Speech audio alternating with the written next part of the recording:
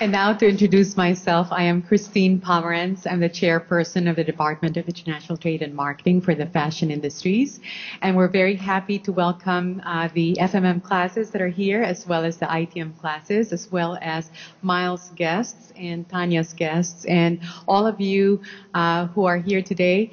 And also, we do have an audience online. So when you ask your questions, make sure that you speak into the mics. We will be streaming in one of our speakers from Ghana. We have Roberta Anand over there, and so she'll be speaking to us from Ghana. So in the meantime, why are we holding this session? This is actually the third session that we have on Africa. The first one was actually in February when Janice and I, Janice, by the way, is one of our collaborators, when we organized the Creating Sustainable Futures, Empowering Women Through the International Fashion Industry, where we had invited companies like Indigo Africa to talk about collaborations of designers with the artisans in Africa. What is exciting about tonight is you will actually see creations from Africa itself. So it's delightful to have that turnaround. Also this summer, Adiat, who is one of our speakers here, and I had organized a guest lecture with 10 African designers and 2 beauty specialists. And that was also a very successful event. So we hope that you will help to build the excitement tonight. We look forward to what our speakers have to offer later this evening.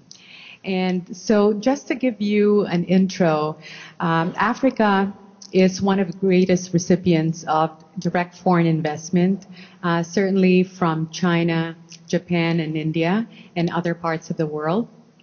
It actually has a middle class of something like 310 million, which is equivalent to the population of the United States.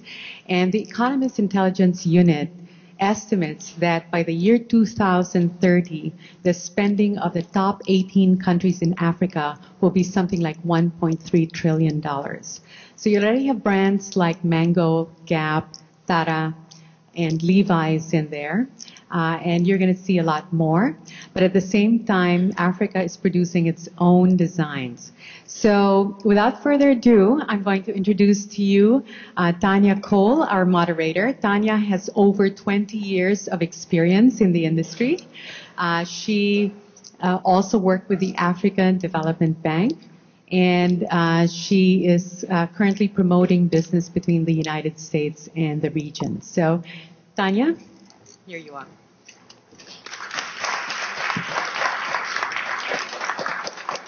Thank you very much, Christine. I'd like to thank all of you for coming out for this wonderful, wonderful evening that we're going to share together. This is really going to be an opportunity for us to hear about some really interesting things that are happening, not only in terms of fashion, but also in terms of development. And that's what I'm really excited about. So thank you for coming out. One of the things I wanted to do is just sort of like set the stage for this in terms of the platform. Because, you know, people have been talking about Africa. I was working at the African Development Bank. I just came here last February, and I've been working with Miles, and I am really big on Africa. I've always been big on Africa. And what was interesting at the African Development Bank is, as I mentioned with Lexi, where else could you go where you had the opportunity to have access to 54 different countries? And that's really important because when people talk about Africa, they kind of think of it sometimes here in the U.S. as one entity. And really, culturally, and many of you know that already, Africa is certainly something very different. And what I love about that is the diversity. Because with diversity comes opportunity. And with opportunity comes an opportunity to have development. And one of the things I thought was interesting is when I spoke with Janice, who's one of the collaborators here, when she first asked me about this, being a moderator, I said, well, fashion? I mean, I work in diplomacy, I work in development, I have like an engineering background. How do we merge those two together?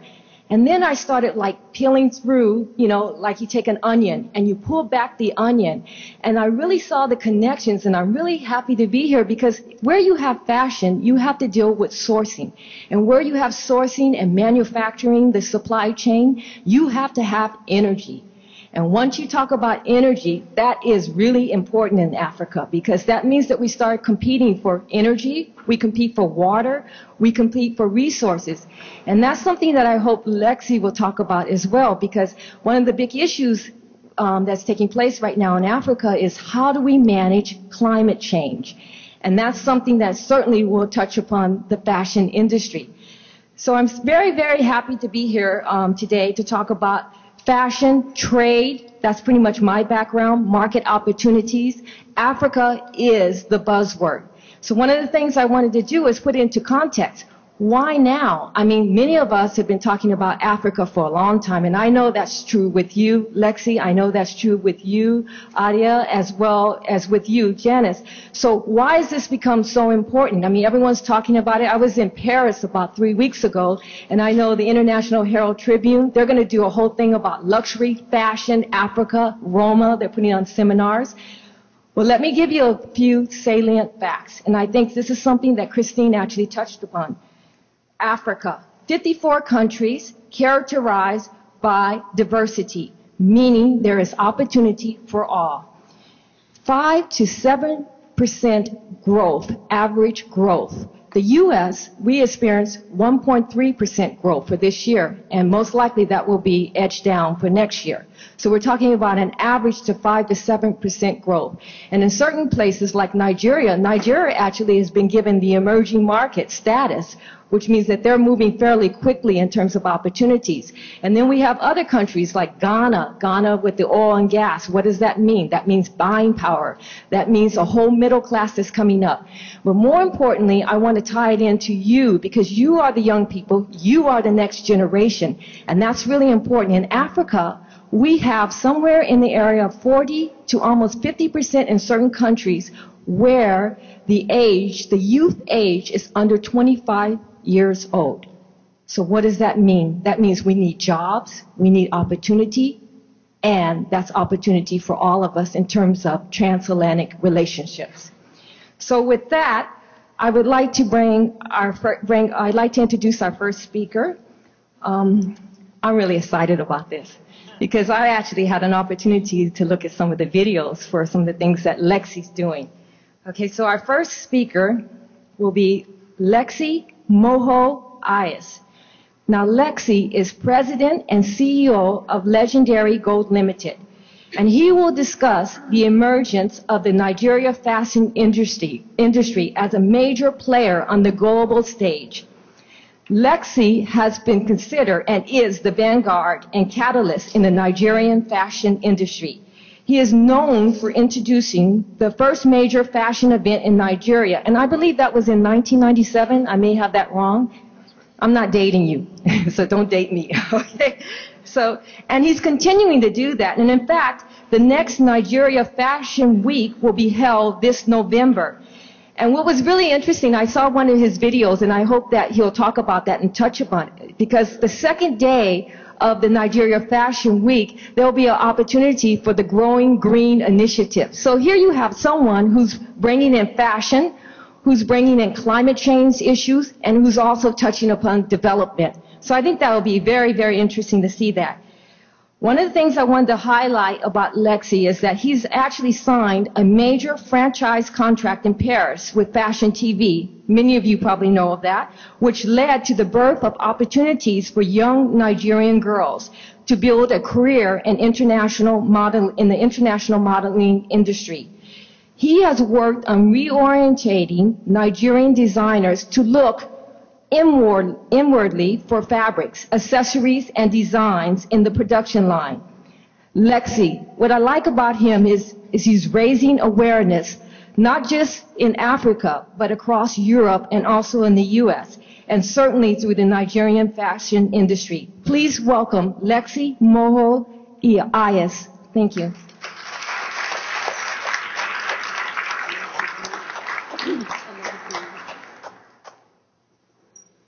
A very pleasant good evening, distinguished ladies and gentlemen. I will say this is a honor to be here to talk about some few things we have done. The area I want to take it from, I want to talk about some few ways we've been able to empower women in Nigeria, most especially, in extension, women in Africa. Yes, for us, fashion is very key. Fashion is the business we know and we've done for so many years. But one thing we saw as very important, take into consideration where we come from, which is Africa, is to be able to touch the lives of women. For your information, in Africa, the bedrock of families all over the place is women. Women make a lot of difference, you know, for both the generation that has passed and the generation to come. In Africa, women are the ones that take care of just everything. They take care of their husbands, they take care of the kids, you know, they toil day and night to make sure there's food in the table, you know. So for that reason, we decided that we, you know, must use fashion to touch the lives of women, especially those women who are creative in the fashion industry, you know. So our first event in '97 is the Nigeria Fashion Show. With the Nigeria Fashion Show, we try to reorient Nigerian designers to look inward, to local fabrics, accessories, and designs. And this was like about 15, 16 years ago, because we felt that for Nigerian or African designers to compete globally, they must be able to present collection that you know is alien to Europe, America, and to Asia. You know, so for that reason, we try to reorient the Nigerian designers to look inward to local fabrics, accessories, and designs. You know, so the Nigeria Fashion Week actually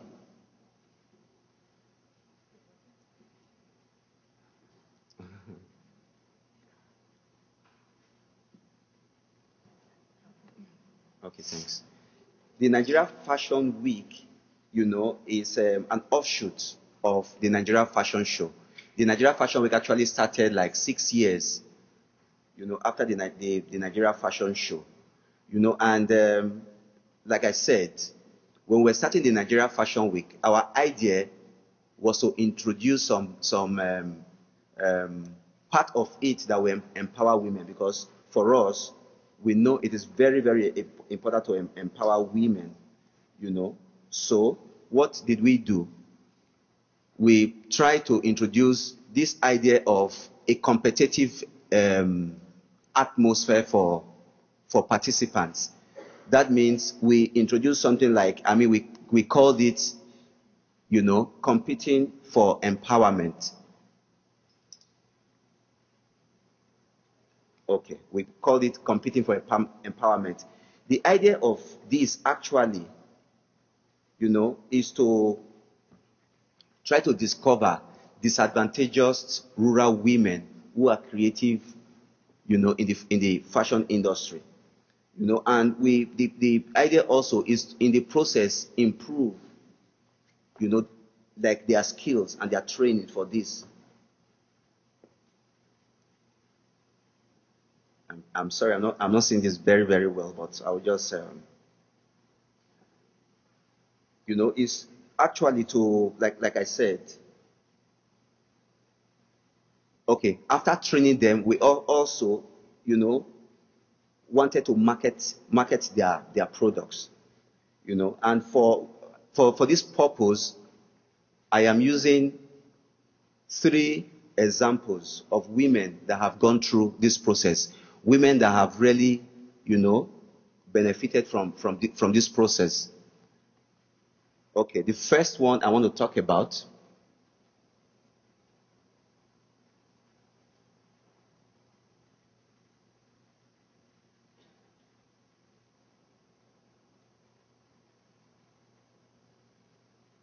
okay, the very first person I want to talk about is a fashion designer known as Agebin Creation. competing for empowerment for her. I mean, we've done this for like 3 communities in Nigeria. Nigeria is divided into 6 geopolitical zones. You know, we did it in 3 geopolitical zones. And one of them, we were able to discover this lady, you know, her trademark or her trade name is Agabin Creation. You know, we discovered her, the competition we did is called Bayelsa State. You know, it's a rich oil state in Nigeria. And it was sponsored in 3 consecutive years by the first lady of the state. You know, so when we got into the state, we advertised generally for designers and accessory makers. And I mean, we have a whole lot of women, you know, that we saw. And she was about 6 of so many, you know, that we picked, you know, and we suggested to the state government, after training them in the first place, we created an avenue for them to go for further training, you know, and that was done in Thailand. They were sponsored by the state government. They went to Thailand for further training. And when they came back, her first prize was to show a collection during the Nigeria Fashion Week, you know, which she did, and that really turned, you know, her business around. We got support from the state government, you know, who sort of created like a seed money for her to get her business started. But the moment she showed at the Nigeria Fashion Week, you know, everything really, really turned around. She started getting orders, you know, from all over the country, you know, and within a short time, she opened a very, very huge outlet. You know, in Nigeria, you have like 3 very big cities. You have Lagos, we have Abuja, we have Port Harcourt. You know, she opened a very big shop in Port Harcourt, you know, and she just did not stop there. You know, one of the other things, you know, we've just been able to do with her is, one thing is to have one person that is successful. But the most important thing for us is not just to have one person that is successful, but to be able to duplicate that process, you know, so that if you empower one person, yes, you've empowered one. But through one person, we can empower a lot of people, and it will make a lot of difference because it will touch a whole lot of families. So for her, what we came up with was for her to start training young girls who are also interested, you know, in the fashion industry, you know, and till date, as I speak, we've just been able to do that with a lot of young girls, you know, that have learnt the trade, that have also been empowered by certain funds from the state government in Bayelsa State. Okay, the next person I actually want to talk about is Oluchi James. We also came across her from the eastern part of Nigeria, you know, and the first time we met with her, we saw she didn't have like, you know, a training in jewelry making, you know. So, and when we saw what she was doing then, we saw that this was very creative, you know, and it came naturally. She didn't have like any training. So what we did was to get her out, pay for her to really have to go for training, you know, in jewelry making. And after that, we gave her the platform of the Nigeria Fashion Week. All the designers that saw her jewelries wanted to collaborate with her, wanted to do things with her, you know, wanted her to get jewelries, special jewelries for, you know, their clothes. And that she did. So within a short time, she had a lot of networks from various designers from around the country, you know, and her business really, really blossomed. Then the most important thing about her also, like I said earlier, is not just to empower one person, but to also use those people we empower to empower other people, you know, and that we did with her. Today, she's trained a whole lot of people in jewelry making, not just training them, but also to empower them so that they themselves, you know, can take care of themselves, their families, you know, and also, you know, empower other people.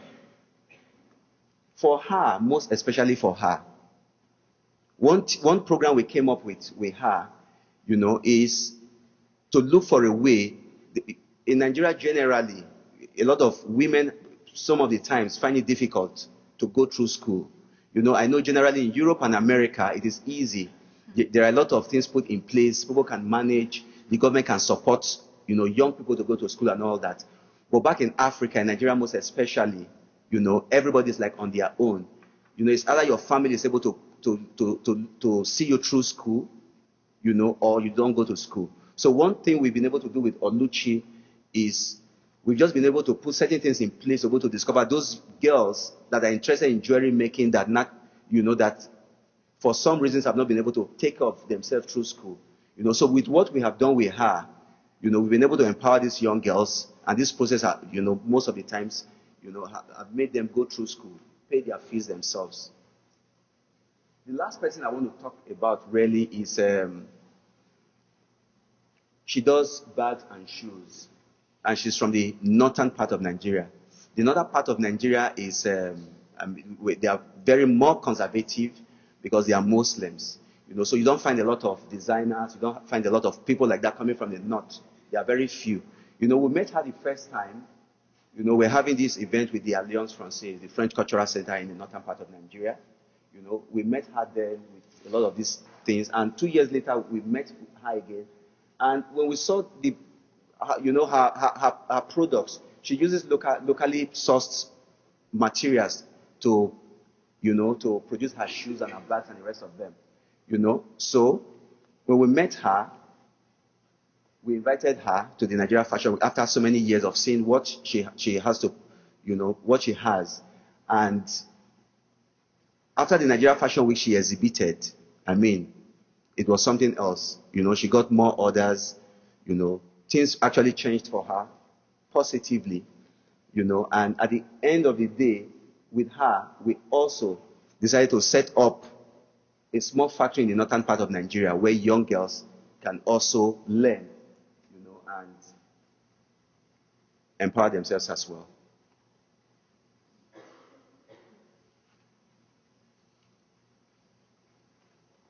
Can you hear me with this?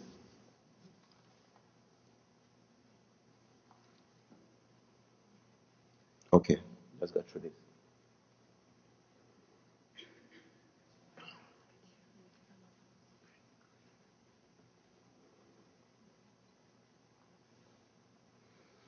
I'm sorry about this. I couldn't really read from this because they are very, very tiny. So I may need to help myself from here if you don't mind. Okay. What have we really benefited from, the committees we've been able to have this, when we talk about competitive empowerment? We've discovered and brought to limelight creative women in the fashion industry who would have remained undiscovered. Okay, thanks. That we did. We improved the skills of these women by way of training them. We also economically empower these women through sales because we gave them the platform of the Nigeria Fashion Week to be able to do that. In addition, we just did not remain with these women. We also transferred knowledge from them to other women, who, are doing the same thing. In this process, we created wealth, and all those processes also created jobs. Next slide. Okay. Some of the challenges we face actually in doing this, because most of the times, we have done it as a company, as part of our social responsibility, and as part of, just for us to be able to empower women. So the major problem we face in all this is really funding to be able to do this perfectly. And our future goals, yes, we've done it in 3 communities or 3 geopolitical zones in Nigeria, but we want to be able to extend, we want to be able to extend to other parts of Nigeria. Okay, talking about Nigeria Fashion Week. Nigeria Fashion Week is actually coming up between the 8th and the 10th of November in Lagos. We've been able to address 2 social issues with the Nigeria Fashion Week. The first one is for us able to empower women, through it. And in the last 2 years, one thing we've been able to, we wanted to do is to draw awareness to climate change in Nigeria. Yes, in Europe, in America, in Asia, a lot of people know what climate change is, what it's all about. But in Africa, we're just beginning to get there. So one of the things we've been trying to do since last year is through the Nigeria Fashion Week, draw awareness to climate change. Nigeria Fashion Week, we have like 6 shows, 2 shows every day for 3 days. One of those 6 shows, is particularly set up aside, for, we call it the Going Green Collection. The Going Green Collection features designers, that present collection that is made from recycled materials. So last year we had a huge turnout. The awareness was so much. It was covered in most of the international news media. And what we want to do this year is, yes, we want to go to show the Going Green Collection. But in addition, we want to do something like tree planting exercise and awareness work. And that is already generating a lot of interest. For us, we believe the fashion industry is a very good avenue, to go to reach out to people. Why? The fashion industry is very important because we all wear clothes. After food, the next most important thing to man is clothing. I think clothes even come before housing. Even if you live on the street, you still wear clothes, you still cover your body. So for us, we want to go to seize the opportunity of using the fashion industry, to bring awareness, and to touch a lot of lives. So those two things, are some of the things we want to do, and we've just been able to contribute. Thanks so much for being a wonderful audience.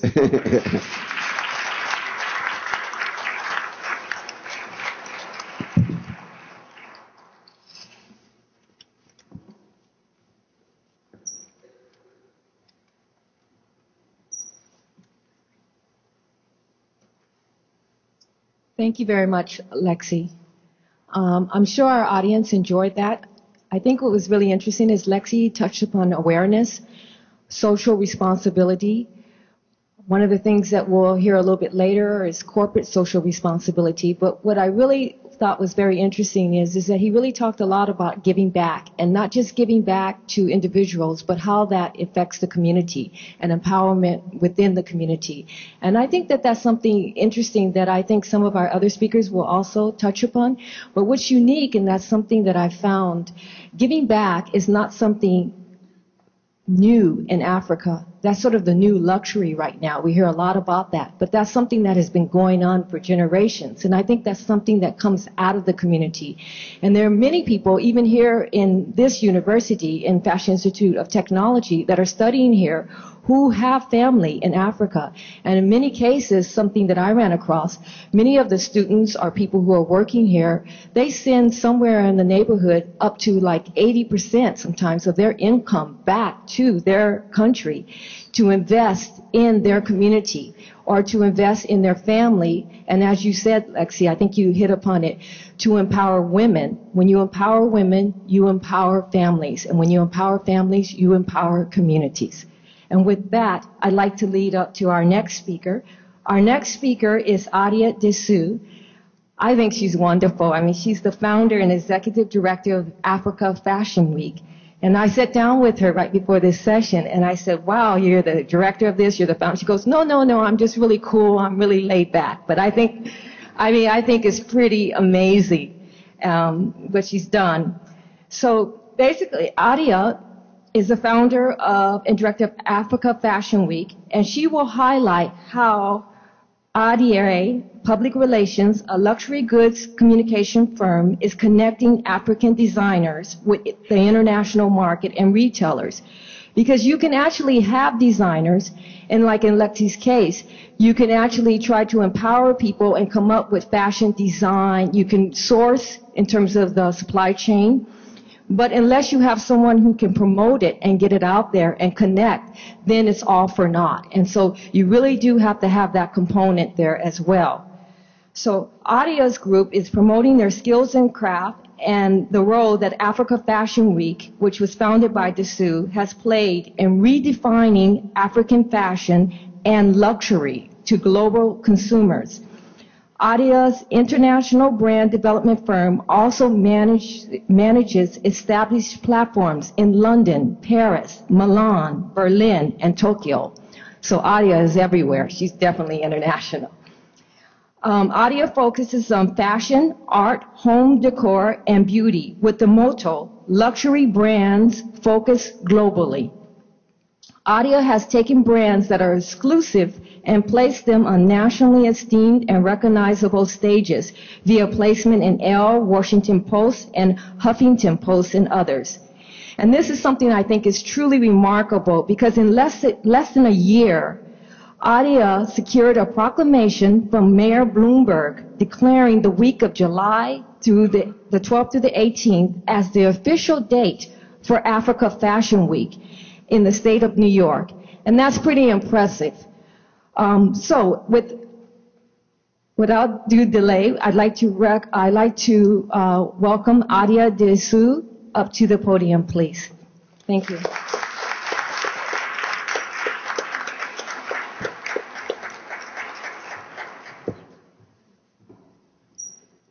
Hi, good evening, everyone.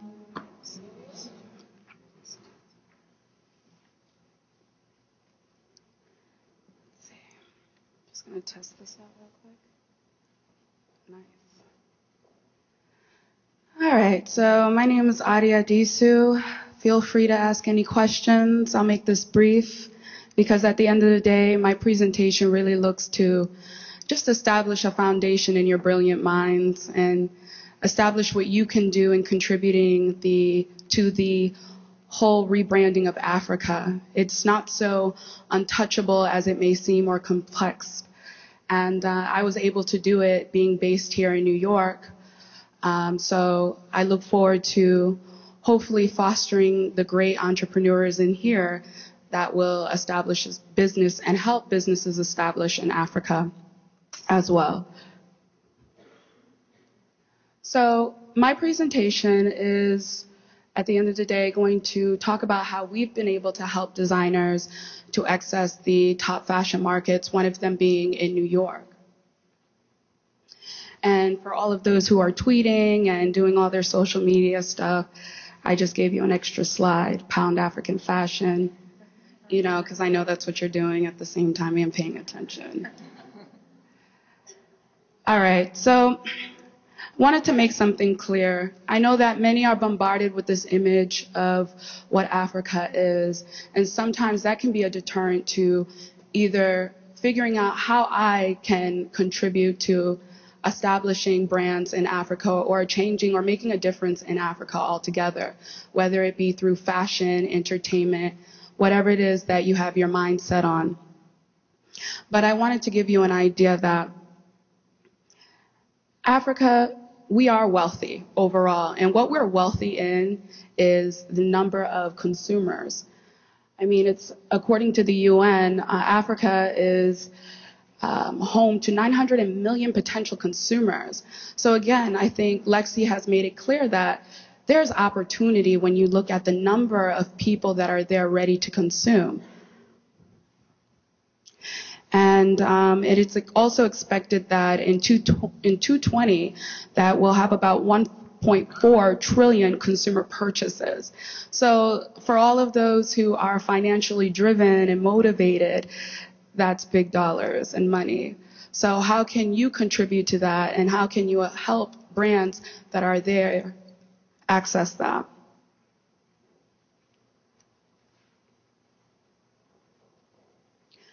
Well, the first thing that Adi Ray has been able to do is really at the end of the day motivate designers.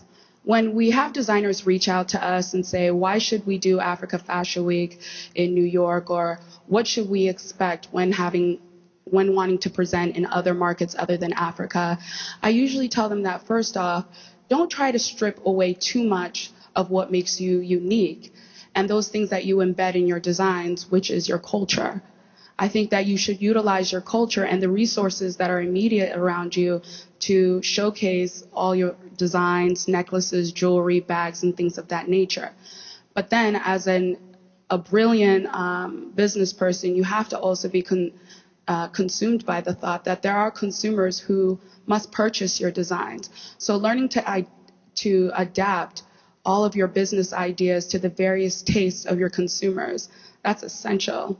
So we always prep designers and we take a look at some of the things that they look to showcase on the runway to see whether or not these things are, I guess, marketable and able to eventually be sold in the in the market that they're showcasing, i.e. New York.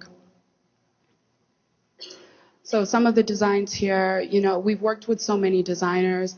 We have the South African designer called Megan Isaacs, whose penny necklace that we use. And I mean, she just uses brass and pennies to design her neckties and things of that nature, which is brilliant. Then you have Katomomalu, who uses her fabrics from Liberia and also incorporates traditional fabrics. So we motivate a lot of designers not to just rely on the fabrics that come from their country, but also, again, mixing and matching with the taste of consumers in which they're targeting.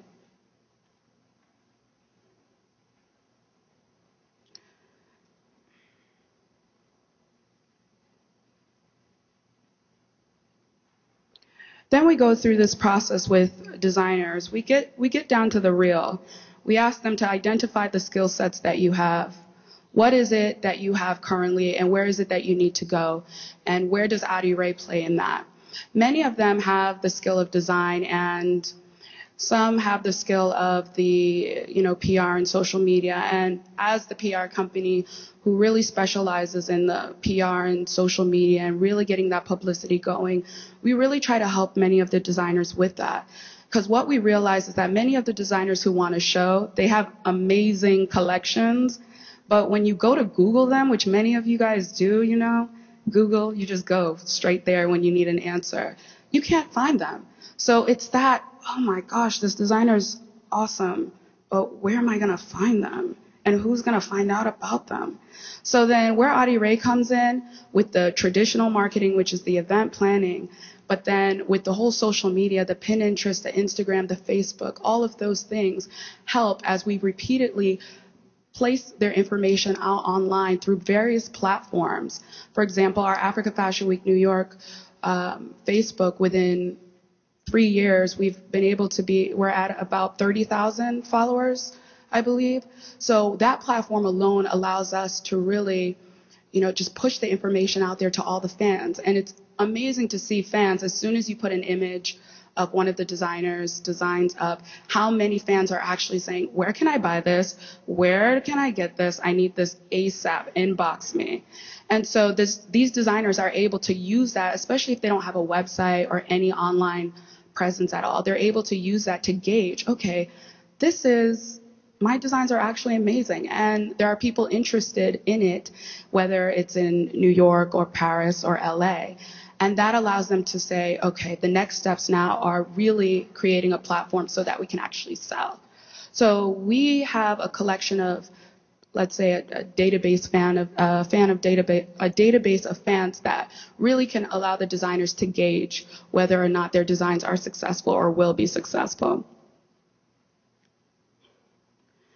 Again, going back to what we tell designers, look inward in terms of your resources, what you want to utilize within your designs. The resources, I know that, for example, some designers have access to a lot of beautiful raw materials or metals. So we always say, don't be so quick to just utilize resources that are outside of your country and abandon whatever it is that you have, thinking that it isn't going to be of use or interest to others, because that's what makes you unique at the end of the day. Identify programs. It is not cheap showcasing and marketing and PR. It's expensive. So many times we at Adi Ray, we create partnerships with programs from the USAID, where designers who need that additional help or boost to come and showcase on our platforms, or who need that additional marketing and PR support, the funding for that, we connect them with programs and whom we have connections with. And that helps, because many of the designers don't know where to start, and it can be overwhelming. Think about taking your collection to somewhere unknown, having to worry about executing the collection, having to worry about whether or not you can make it to 42nd and 8th and then Madison without getting lost. It can be a lot. So we really try to help our designers as much as we can by looking inside of our database of partners and sponsors to see who can be interested in these designers and help them get here to showcase.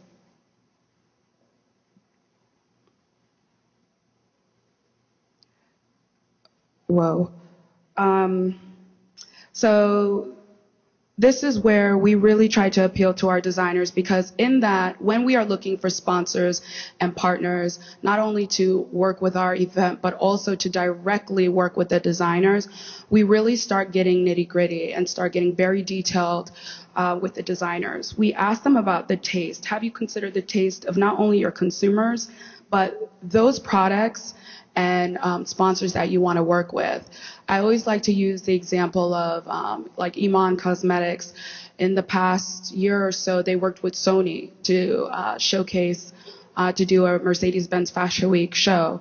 And I always tell designers that not only should you rely on Adi Ray to do all these things, but you should also make sure that your brand as well is ready-made, so that other brands will be ready to support you in showing with us and in working with us, because that's also an option. So already have in mind, you know, if you have great designs that are very, I don't know, Apple-like, maybe contacting, and there, you can do that, contacting Apple and saying, hey, we want you to sponsor our initiative and get us out here to New York to show. And these are things that we always try to embed and help embed in our consulting and help with our designers. Innovation. Going back to the website, you know, innovation, when we say innovation here in New York, we might not immediately think of website because that's just something that's automatic. But again, some of these designers don't have websites. And even when they approach websites, many of the times when we go to their websites, they're really not as user-friendly or up-to-date. And that could be various reasons. But what we try to do is, again, we have programmers and developers that we work with. We try to work within the budget of these designers, but also we just try to make them aware. If this is not something, if we cannot directly, because again, Africa Fashion Week and what we do, it not only brands individual designers, but it also, in 2 layers, brands Africa, and well, in 3 layers, Africa Fashion as well.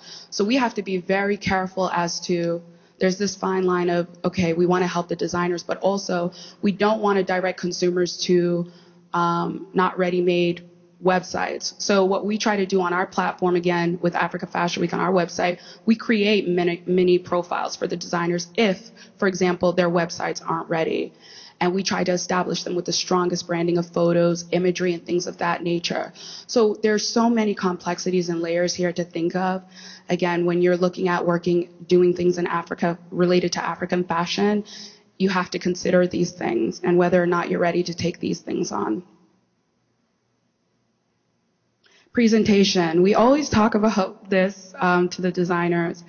Again, I think it's very essential that when we work with designers, we show them, you know, the difference between an amazing lookbook and a great lookbook and a not so great lookbook. And imagery, again, is something that we reinforce because you are competing, even if you don't think so, you're competing with millions of designers, even the established ones. So people do tend to compare. And that reinforces the branding of Africa. Every designer, unfortunately, when you brand yourself, you're also contributing to this perception, this wide range perception of what Africa is. And many of us take that on.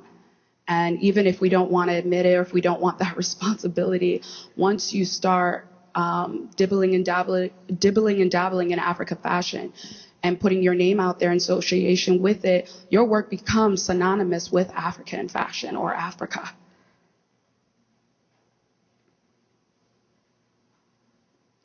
Thank you.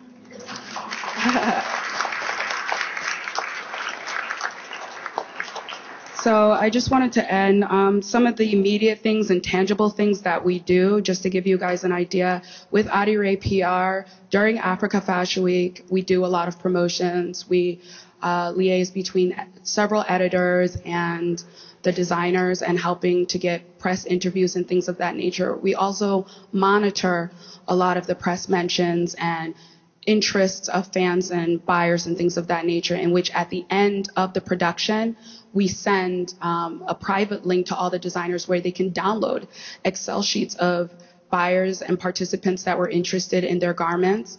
all the press mentions via online. And these are resources that we as business leaders in this room have access to. So don't take Google alerts for granted, because these are the things that help us as PR professionals to help those designers that are coming up in Africa. So we do that for them, and we send them this Excel sheet so that they can then take it further and reach out to those who are necessary. They have the PDFs of all the press mentions, so they can use that when they're ready to establish and launch their websites. So it's so many things at once, so many balls being juggled, but I'm glad to say that we're here and we're able to do that and continue to do so. So I hope I've laid this foundation in your brilliant minds, and I look forward to seeing you entrepreneurs work for Africa or in Africa. Thanks.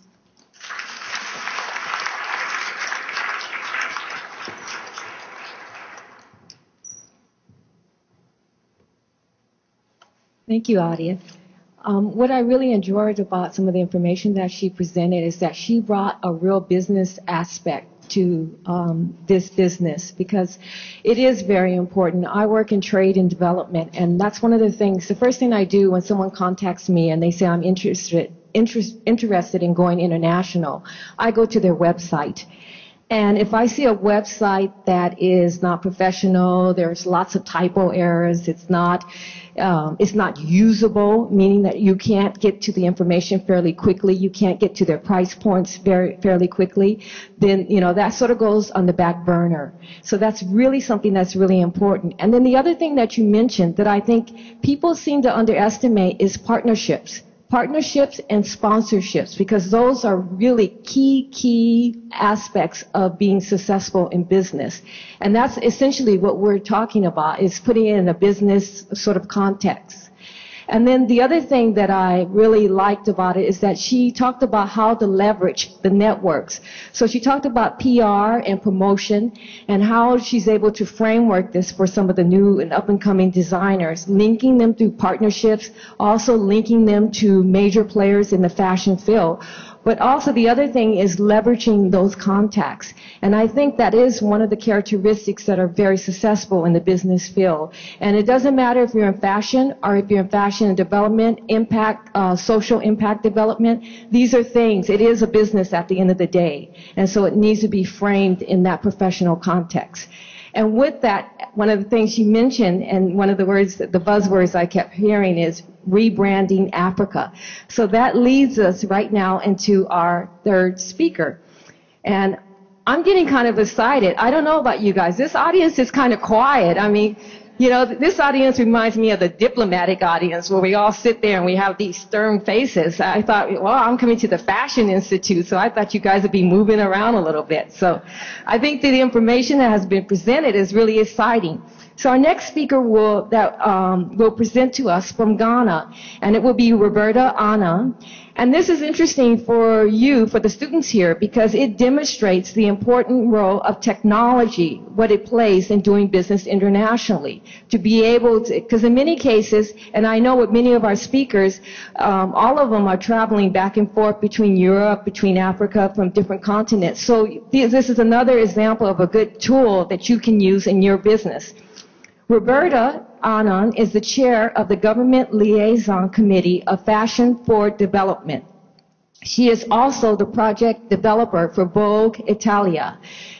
Roberta, one of the projects that Roberta was responsible for was Lomo Vogue, Rebranding of Africa issue. And I don't know where she finds the time to do all of these things. Another one of her jobs is that she's the CEO of Roberta Anna Consulting.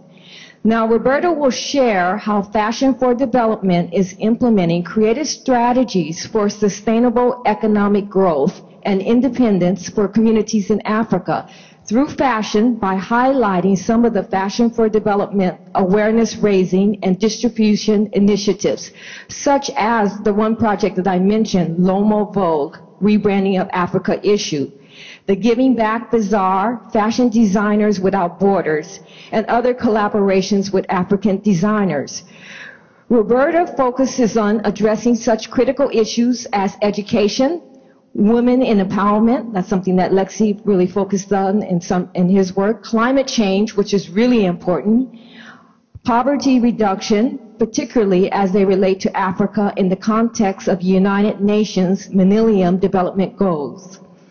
As CEO of consulting firm, she specializes in aligning investors with governmental agencies to stimulate economic, social, and political growth. And this is again touching upon using partnerships, because there are vehicles in terms of using partnerships in the government as well as in the private sector. Previously, Roberta worked in the United Nations for several years promoting public-private partnerships. She is currently spearheading the Africa Lifestyle Investment Fund.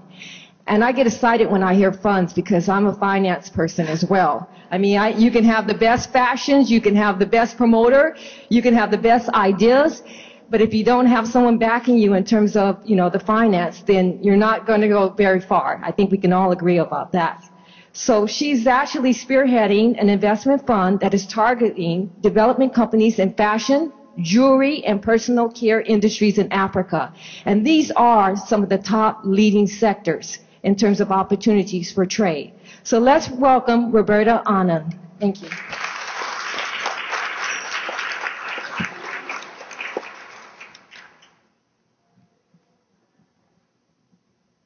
think we need some sound.